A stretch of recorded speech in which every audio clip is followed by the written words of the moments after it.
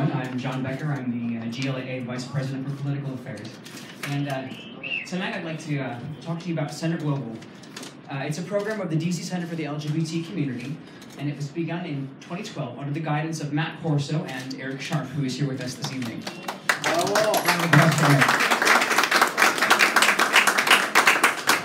The need was evident. Displaced LGBTQ people new to this country were showing up at the center's doorstep, having not received the help that they needed from the district government. So these volunteers went to work. As of this year, 2019, Center Global has supported nearly 300 asylum seekers, asylees, and refugees through their respective asylum processes. From nations on the African continent, Eastern Europe, Russia, the former Soviet bloc, Southeast Asia, and the Caribbean. The Center Global support model is unique in the US. Its mission is to provide access to healthcare, legal assistance, financial support, and most importantly, a safe LGBTQ peer community that's often unattainable in DC area diasporas.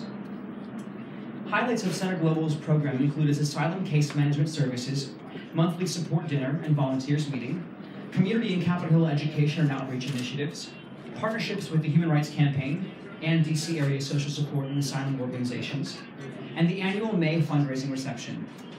Center Global is a volunteer staffed program led by its executive committee, Tom Summers, chair. Tom is here as well. Round of applause for Tom Summers of Center Global. And Eric Scharf, the vice chair, under the DC Center's administrative umbrella. For the people that they serve, the district has become a less bewildering and more welcoming place. And now I'm going to borrow a page out of Sheila's playbook and take just 1 second for a moment of personal privilege. In 2013, the Russian government passed a law cracking down on so-called gay propaganda, which was just an excuse to criminalize any public expression of LGBTQ identity, affirmation, advocacy in that country. And as a result, anybody in that country who was active in promoting LGBTQ civil rights had a target on their back. And many of them ended up in DC, and 3 of them, over the course of the next year and a half, 2 years, ended up in my home. These people came to this country with nothing but a suitcase and a backpack, literally nothing. Our asylum laws in this country are such that they were not permitted to work for 6 months. So for the first, at least 6 months. So for the first half a year plus that they were in this country, they were entirely dependent on the goodwill of our community, of citizens to survive.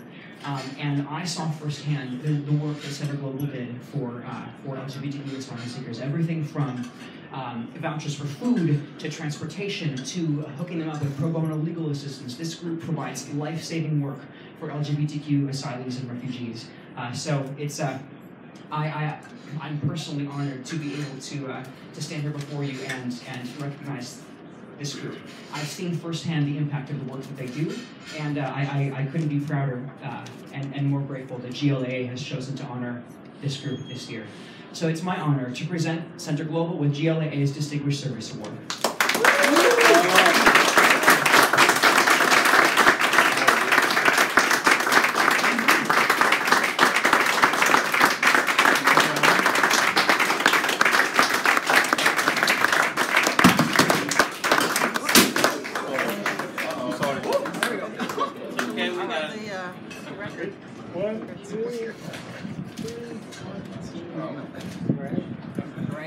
Thank you.